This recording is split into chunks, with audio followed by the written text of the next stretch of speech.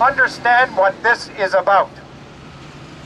It's about a $900 million corporation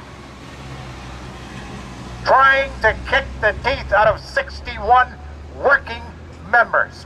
People who make these buildings run, who provide all of the things that tenants want, that without whom there would be no profit. Cadillac Fairview has decided on June 14th to lock those workers out rather than bargain.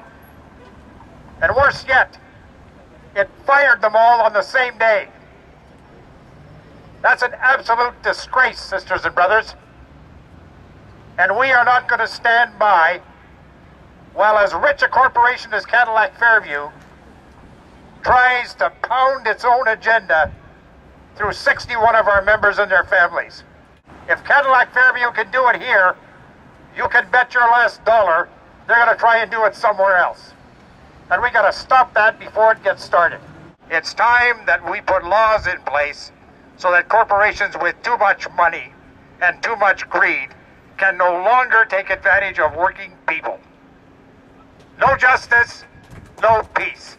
Shame on Cadillac Fairview for putting you 61 people out on the street, and then as Bob said, for taking the unprecedented, appalling step of firing each and every one of you.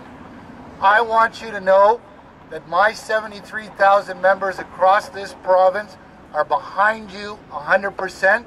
We had our annual meeting last week, and 580 of our delegates passed a motion unanimously to support you and to have me write to the Chief Executive Officer of our pension plan that owns wholly Cadillac Fairview to tell them to put pressure on this management group to get your jobs back and to get you back to work.